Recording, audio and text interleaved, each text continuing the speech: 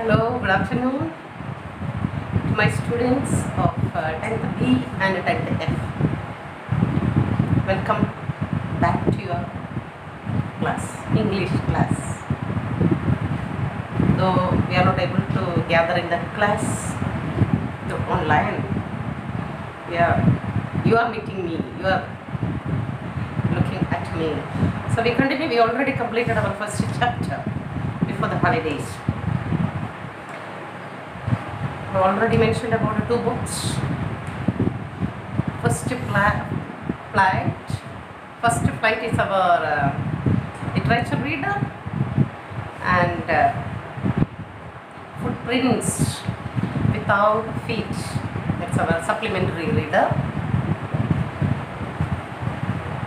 So again I continue with the first flight, first poem, Dust of Snow. It's written by Robert Frost. As you are very familiar with this poet. About the poet, if I say, Robert Frost was born in 1874 in San Francisco, California. In his lifetime he won Pulitzer Award and many other awards. And the theme of this poem, Dust of Snow. Dust. Here dust means the particles, flakes, pieces of snow. In this poem, Robert Frost is trying to tell us that the best things in our life is our free time. You already enjoyed 2 months complete free, but you are not free the way you desired. So on a cold winter day, staying home could have been comfortable, but due to some unavoidable circumstances, the poet has been forced to go out. At such a time, the only thing that cheers him up is the world of nature. Crows and snowflakes. This natural world is available for us to see and touch free of cost. However, we generally take it for granted. Worse still, we can curse nature for giving us bad weather, such as the inhabitants of New England do in winter. But if we only pay attention to each and everything in nature, it's beautiful, it's wonderful, but we never pay attention.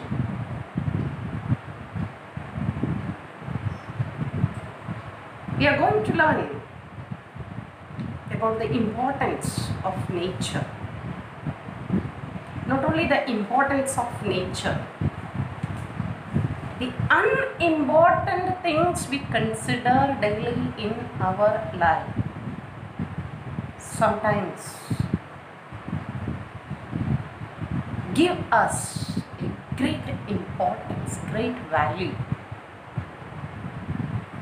Robert Frost mentions two things here. One is a hemlock tree, and the other one is a crow. No poets ever used these unimportant things in their poems. Then why Robert Frost? That is a speciality about this poem. Have you ever watched the movie Chennai Express? It is a dialogue always touch me. It has a great influence on that. Don't underestimate the power of a common man. Yes, we are also sometimes very superstitious. When we get out of our house to go out somewhere for a travel, when our way is blocked by a cat, a black cat, we say that, oh, today our journey is spoiled. No. Here also in this poem you will see two such bad omens. One is crow and the other one is hemlock tree. Crow, as you know very well, so it has a harsh voice, very dark in color. It's a bad omen. What about the hemlock tree? Hemlock is such a tree. Its fruit is used for making poison. That means hemlock is the symbol of death. Other poets use peacock, myna, orchid tree and some of the beautiful trees, gulmohar trees. But Robert Frost used these things to make us understand these small things, the things which have less value, will give us life. That is what here we are going to learn. It's a beautiful poem written by the famous poet Robert Frost. Though the poem is very short, it has a significant meaning. This poem stands for a person, for helping a person who has lost all hopes in his life.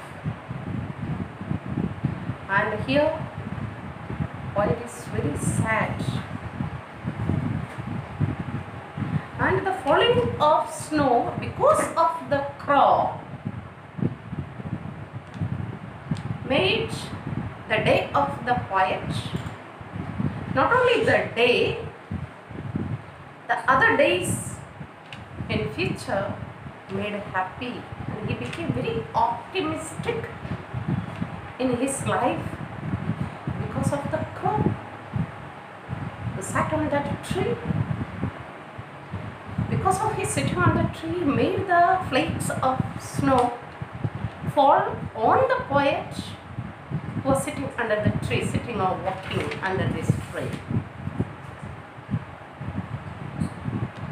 This very small incident changed the poet's sad mood into happy mood. So it teaches us that we should not be desperate, because there is an opportunity to change the sad mood into happy mood. Let us come to the poem. The way a crow shook down on me the dust of snow from a hemlock tree. Only 8 lines are there. Each line is very important, very meaningful.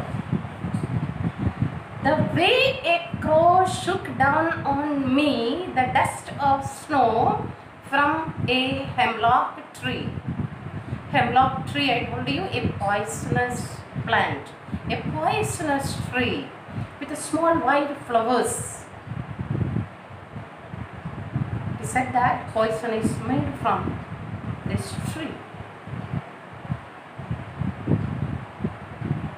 The way, I repeat, the way a crow shook down on me the dust of snow from a hemlock tree.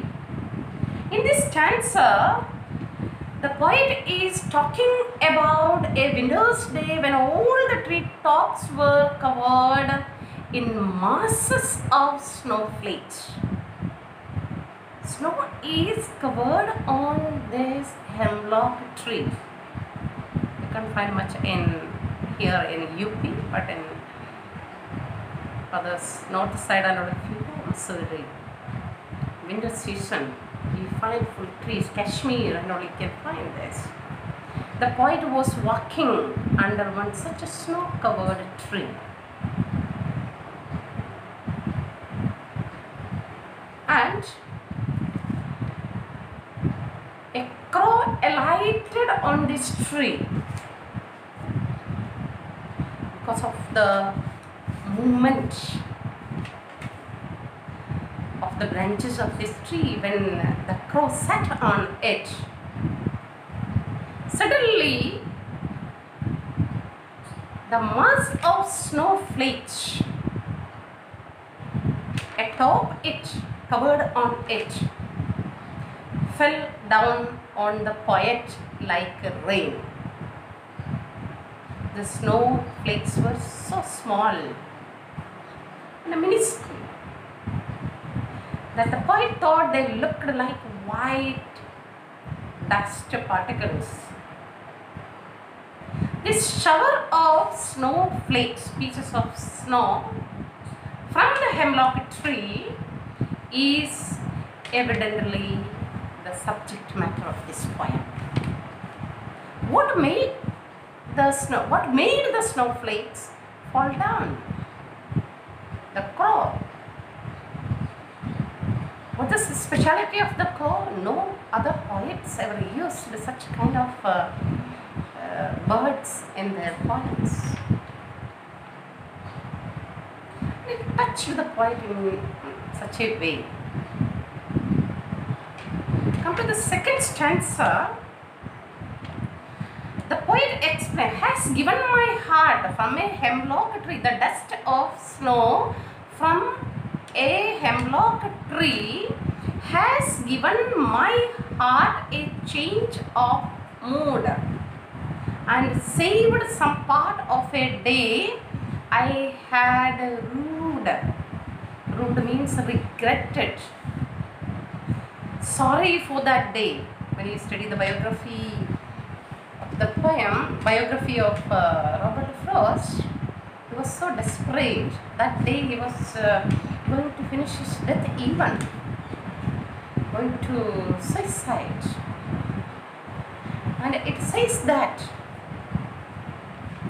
this crow made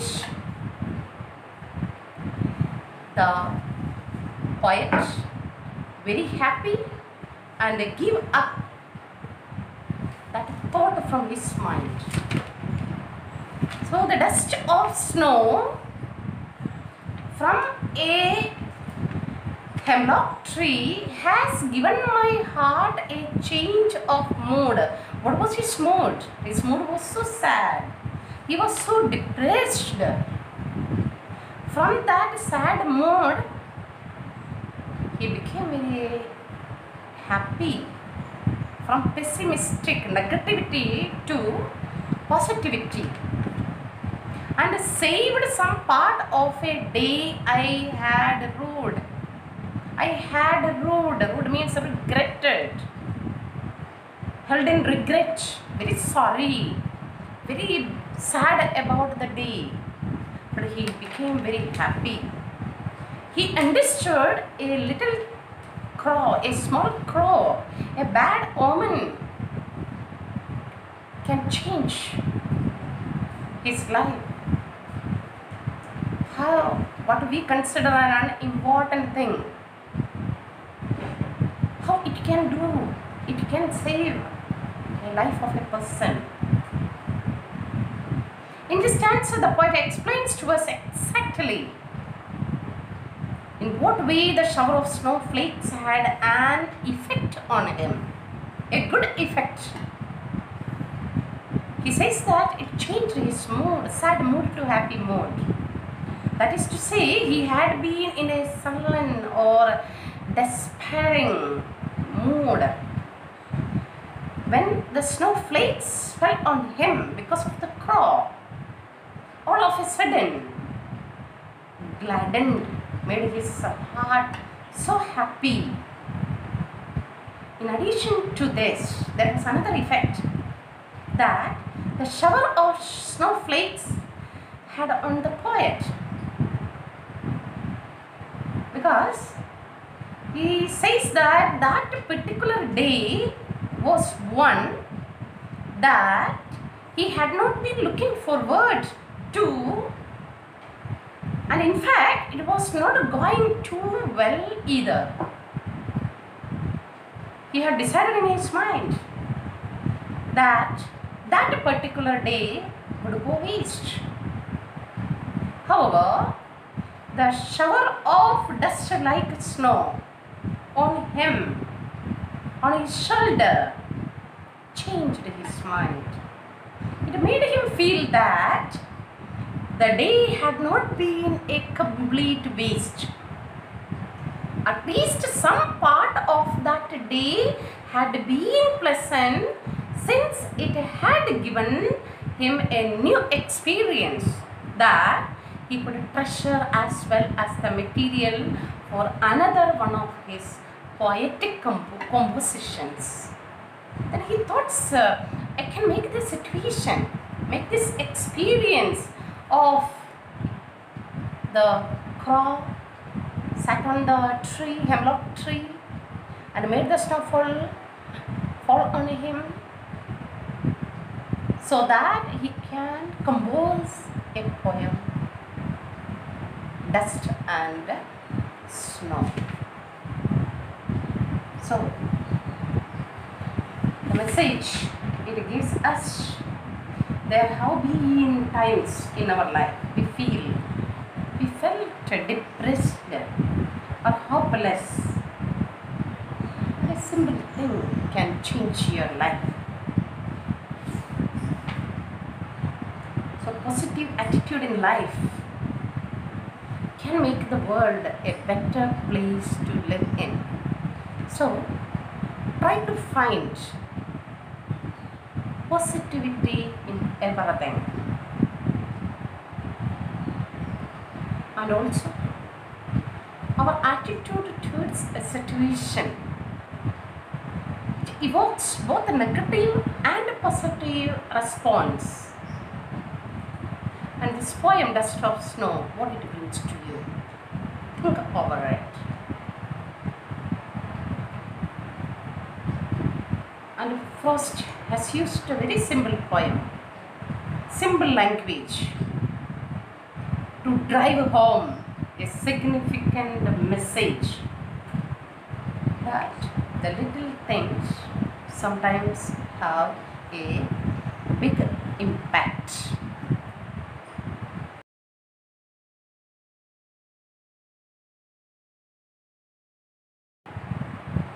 I explained to you some of the rhyme scheme, as you know very well. You learned already in class 9 thoughts. The first stanza, A, B, A, B. Crow is rhyming with the snow, me rhyming with the tree. And in the second stanza, the same, C, D, C, D, if you continue with the stanzas. Heart is rhyming with heart, and mood is rhyming with the rude. And other poetic devices I will explain to you in the next class. Read the poem thoroughly, get interest. And the poem has a very beautiful thing. No full stop. You have to take out the meaning by adding the lines to one another. Study it thoroughly. Wishing you all the best.